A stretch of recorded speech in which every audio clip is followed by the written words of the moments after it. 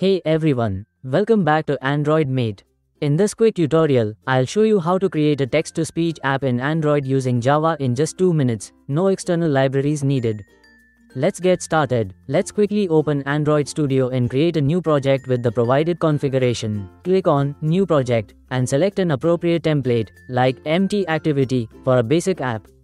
Next, set up your project name, package name, and preferred language, Java. Finally, configure the minimum configuration language, hit Finish, and let Android Studio set up your project.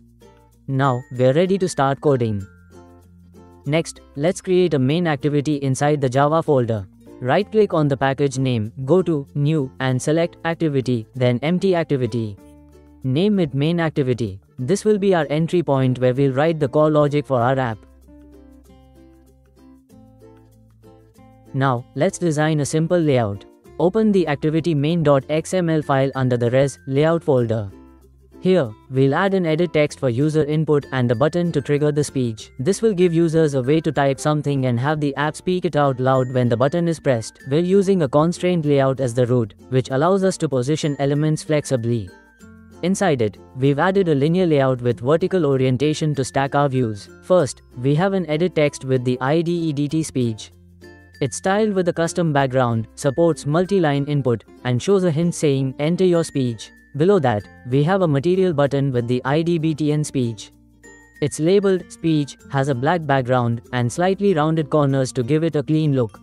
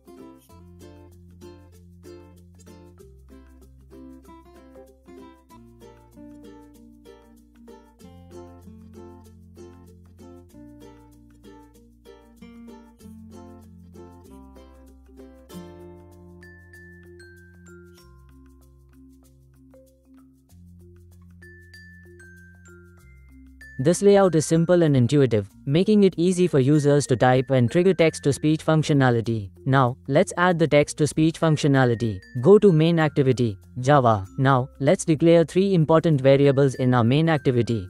First, we have text-to-speech, which will act as our voice engine to convert text into spoken words. Next, we declare an edit text to capture the user's input from the screen.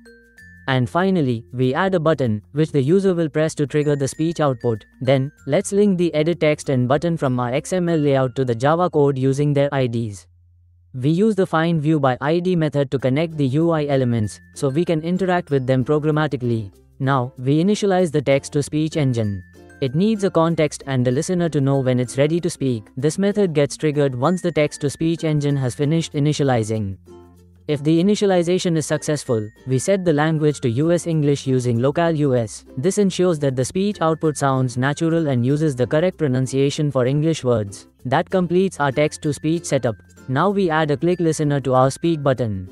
When the button is clicked, we fetch the text entered by the user from the edit text.